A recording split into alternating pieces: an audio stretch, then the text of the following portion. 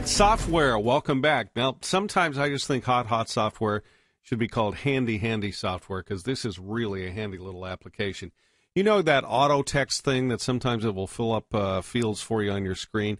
Sometimes it gets in your way, but sometimes it's really handy. How would you like to actually have control over something like that, building your own keyboard shortcuts? That's exactly what this application does. Now, there are some samples that are built in here. I'm not going to use any of those, but let's just try this out as a test right now and show you how it works. I'm going to put in, the word test, okay? That is going to be what I type in as my shorthand. Then this will be my replace text. In other words, what's the longer thing I want that to be the shortcut for?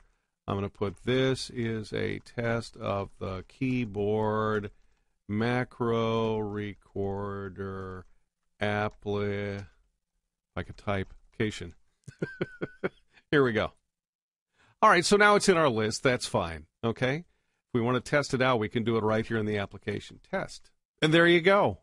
I'm sure you're going to find a lot of uses for this. Very simple, very powerful, and, of course, it's available right now at hotsoftware.com. Check it out online or click on our link below for more information. Thanks for watching.